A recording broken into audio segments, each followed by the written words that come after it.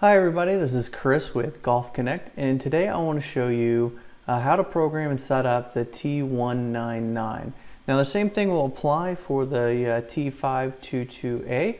The only difference is you'll need an adapter like this to go on your micro USB card, and that would plug into the 522 underneath the battery to allow you to do the same thing. Basically you're adding a micro USB port to the back of the 522 to give it a interface for your computer. But the T199, you'll notice that there's two micro USB ports, one on the bottom for the battery, and that's just to charge the battery, so it gives you an option of charging the battery with a pretty common cell phone charger.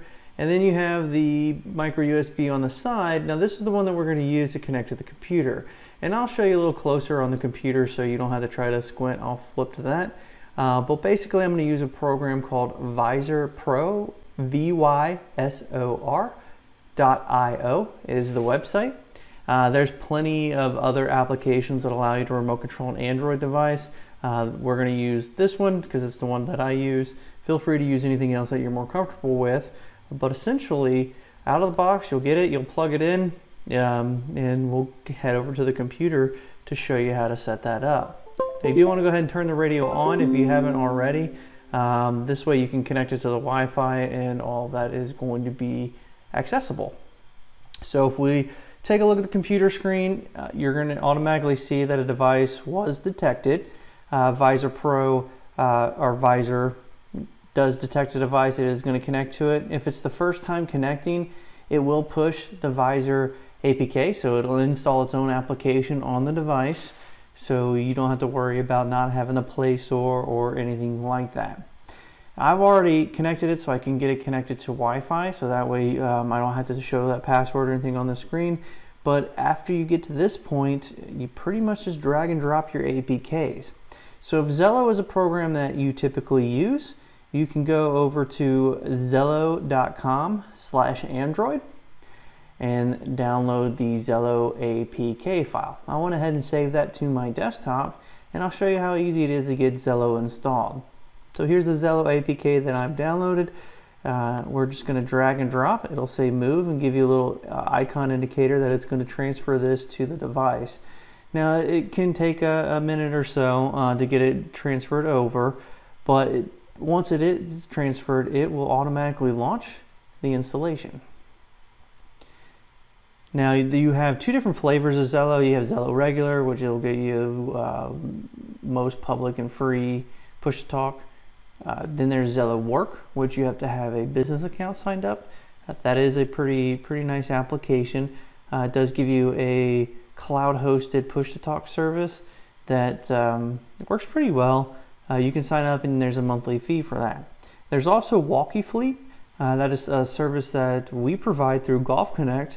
It is also a cloud hosted, or you can run it in your own system. So you can run it in your own company, in your data center, on-prem, on a server, or on a desktop if you just want to set something up for you and your family. Whatever you have works pretty well. So here, after it gets loaded, this is pretty much take it from here. You are complete control over the Android device. You can sign in, load all your credentials, make sure you check any options. Since this is a screen free or a screenless device, you want to make sure that all of your options are enabled for auto running the application, auto signing in, and things like that. That way, when you're not tethered to the computer and you don't have a screen to troubleshoot, the device will connect for you automatically. Now, I'm going to go ahead and take Zello off because I use Walkie Fleet, and what you could do is just go into the settings like you normally would, hit settings, and then you'll uninstall Zello from there. Now, let's say you're running another application, it's full screen, it launches all the time. You can drop down or drag down just like you would on your normal phone, and you can click on the menu and the settings from here. So this is a quick way to get into the settings, and then from there you can go into apps, and then you can pick your app and uninstall from there. And of course, uninstalling from dragging the icon off the screen works just as well. So once this uninstalls, I'm going to go back home and launch my app for Walkie Fleet. I'll go ahead and disconnect the radio. Now, the Zello app will show disconnected or unhappy computer. You know, that's showing you that it's been disconnected. Now, some common troubleshooting steps that you may have to take is you may have to plug it in to your computer, let it hear the chirps from Windows detecting the new device, unplug it, plug it back in.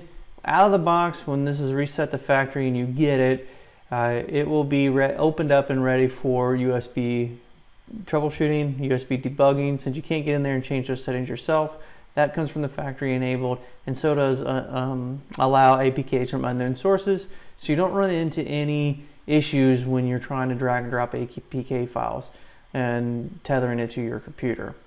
So once you turn it off and turn it back on, as long as you set up the application right, you'll hear notifications that it's connected. You'll hear a loading chime. Sounds like an Android grinding wheels. There you go. Now give it time to boot up. It is going to launch that program. If you're using Wi-Fi or cellular even, it does need time to connect to the network. It needs time to connect to the Wi-Fi network or cellular.